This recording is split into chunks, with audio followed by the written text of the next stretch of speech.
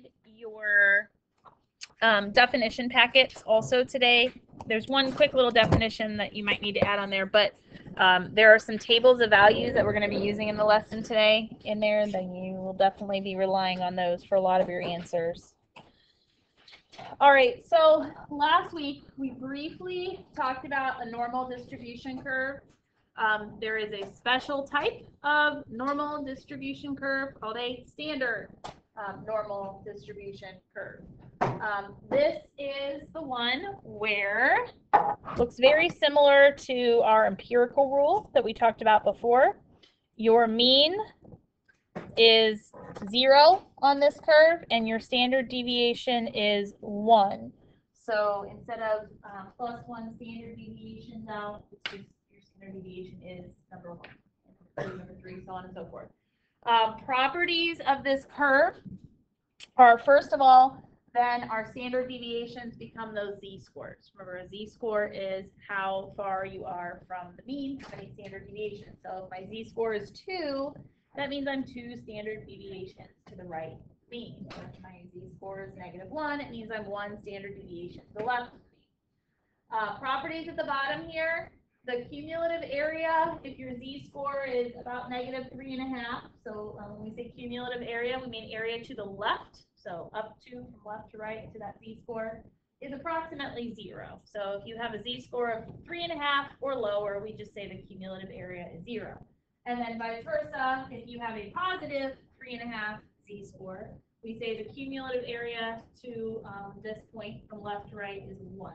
The area under the curve is a total of 1. The area, cumulative area to the mean, which is right in the middle here, is 0.5. Half of my data is to the left, half of my data is to the right. We talked about that with like percentages before, if you remember with the empirical rule. And then the cumulative area increases from left to right as the z-score increases. All right, so what we're going to be doing, you have a table of values on your definition sheet. I actually have a few of them, but right now we're going to be looking at it's table 4. It says standard normal distribution, and there's actually 2 pages of it. One of them is for negative z-scores, and the other is for positive z-scores. So you're going to need to kind of keep both of those out in front of you, because if you're looking for a positive z-score, you're going to be looking on one side. If you're looking for a negative z-score, you're going to be looking on the other. By the way, this little fold-out guide here, this is in the back of your textbook. It's something that you can rip out of the back of the textbook. Now, you guys have to return your book, so you don't want to like lose this, but if you want like a nice hard stock version of all the formulas and tables and things, this is where all those formulas come from that I give you guys. It's in the back of your book, so it's good print on there as well. All right, so what we're going to use this for, go to the next slide here, is, I don't want to do that one yet. I'm going to do this one. Okay, so here's how we find something on our z-score table. So let's say I wanted to find the cumulative area, which means area to the left, of a z-score of 1.15. So in your table, you're going to find the positive z-scores, and then you're going to find the first 2 digits on your row going down. So for this one, we would be looking for 1.1 on the left side. And then you're just going to go over to the appropriate column that has the last digit. So for 1.15, you should be able to find a cumulative area of 0.8749, which means if I sketch this little normal curve here, here's my mean right in the middle, 1.15, maybe over there somewhere, that 0.8749 represents that area to the left of that z-score. That's what we're finding. Okay? All right, so let's do the next one, -0.24. Okay, so on your table, go to the negative values, -0.24. Oh, mine went, there it is. So you're going to find -0.2 on the left, and then go over to 0.4, which is upside down. You should get 0.4052.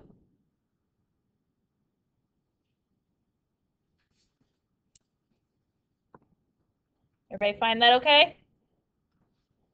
All right. The next one on your paper, I know something kind of weird printed on top of that. I don't know where that came from, is negative 2.19. So again, you're on the negative side of your chart. Find negative 2.1 and then go all the way over to 9, your last, or your first column actually, 0.0143. You should find for that one. And then the last one is 2.375. Now this one has an extra digit on it. It's going to be, you're going to look between 2.37 and 2.38. So we're going to find the area for both of those, and then the value between them is like a midpoint. It's essentially the average of those two numbers. So if you find 2.37, positive 2.37, let's see what that gives me. 0.9911. And 2.38 is 0.9913. And then you can, again, average them, find the midpoint. It's basically the same thing. Add them up, divide by 2, right in the middle. 0.9912 would be the cumulative area up to that point. Okay? All right. How you can do this with your graphing calculator. And honestly, I really think it's easier with the table of values, but I'll show you how to do it in the calculator if you want to check something, if you're not sure how you're doing it at home. Let's see here.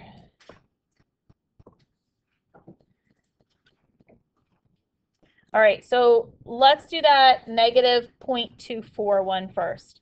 So on your home screen, we're going to select that distribution menu that we used before, which is second vars. Remember, we did this to graph the normal curve last week. And we're going to choose normal CDF, so number 2. Now, it's asking for a lower z-score and an upper z-score. The upper z-score is the z-score that you're trying to find the cumulative area of, so negative 0.24 in this case.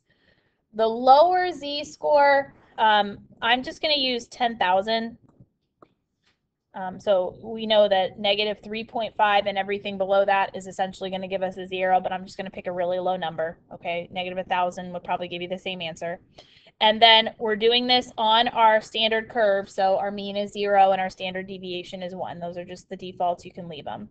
And then go ahead and hit paste. And then enter. And 0.4052, which is what we found earlier on the problem when we did it with the table. Everybody get that okay? 0.4052? Okay.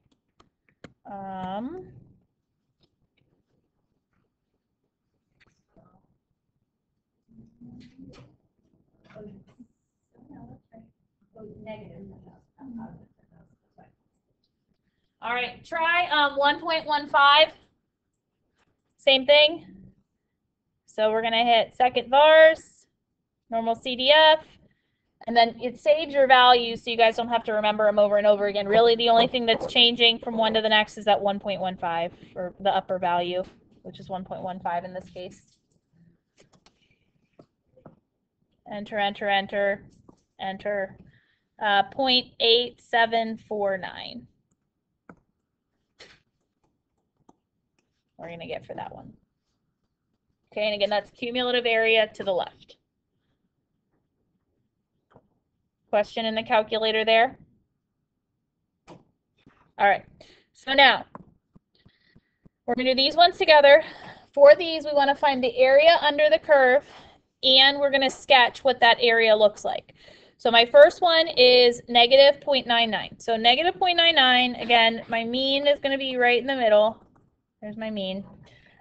It's to the left of my mean about 1 standard deviation. So maybe about here-ish. Okay, we're just going to approximate where that's located at.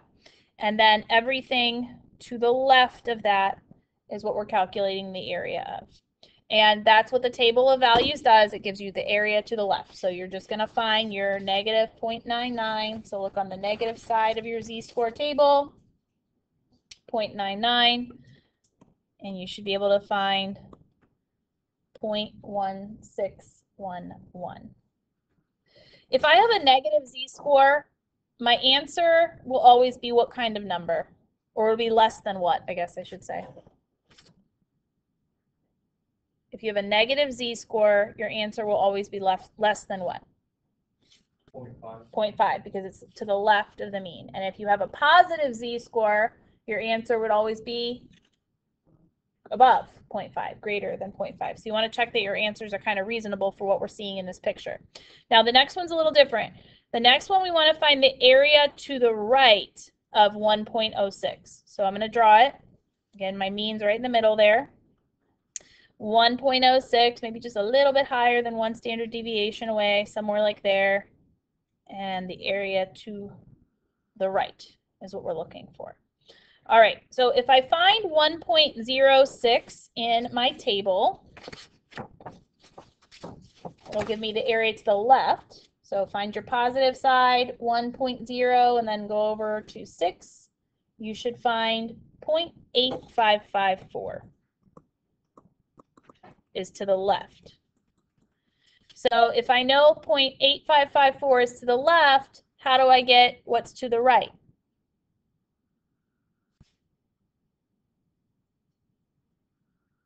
Well, what's the total area under the curve? 1.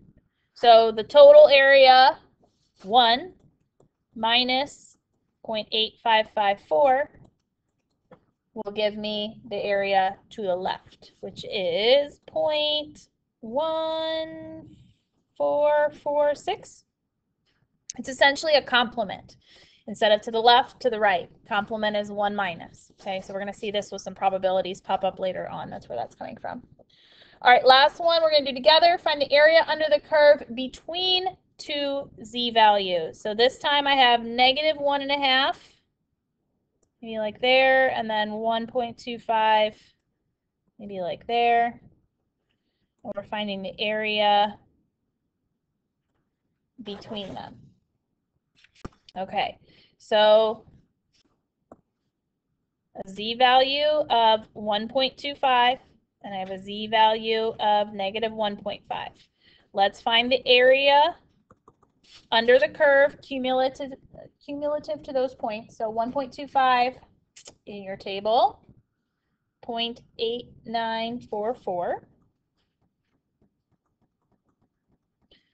If you find negative 1.5, negative 1.50, it's 0.0668.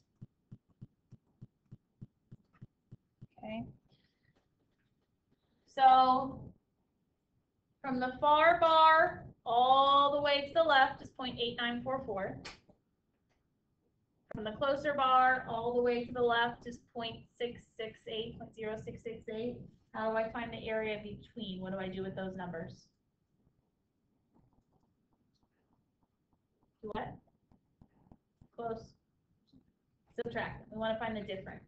We're going to take that 0.8944, so it's from that 1.25 z-score all the way down, and then just subtract off that extra little tail that we don't want on the left, which is the 0.0668. So it's going to be the larger minus the smaller, if you want to make a note to yourself on that one. If you're finding area between largest minus smaller, as far as your areas go. And I have no idea what that gives me off the top of my head. So, point what? 8276. I'll take it. Good. Okay.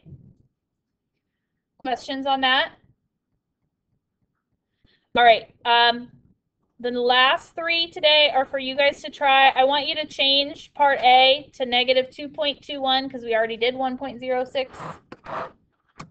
So change part A to negative 2.21. I want a sketch of the area that you are calculating under the normal curve. And then I want you to calculate the right, the left, and the area in between, respectively, on each of these. And I'm going to have you guys come up to the board and put these answers up in a minute. All right, so I'll give you a couple minutes, work together. Use your table or your calculator. Table's probably a little bit faster to find the areas for these z-scores that you're looking for.